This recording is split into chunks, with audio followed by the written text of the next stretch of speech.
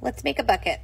We start off with a little sand on the bottom, a colored agate slice, some blue calcite and amethyst, a fun clear quartz heart, a small handful of carnelian chips, 2 arrowheads, a snail fossil, and a vertebrate fossil.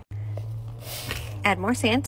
Our spring bucket has this really cool fossil egg, some pyrite, some shark teeth, a super sparkly geode, some more sand, my super secret concoction of all different stones. Yes, that's a huge chunk of tourmaline. Last layer of sand, close the top, add the sticker. There's a couple more secrets in there. But now we ship it off to a lucky little kid. You can download the identification chart for free on the website. And the website is DadGlutonsMiningCode.com.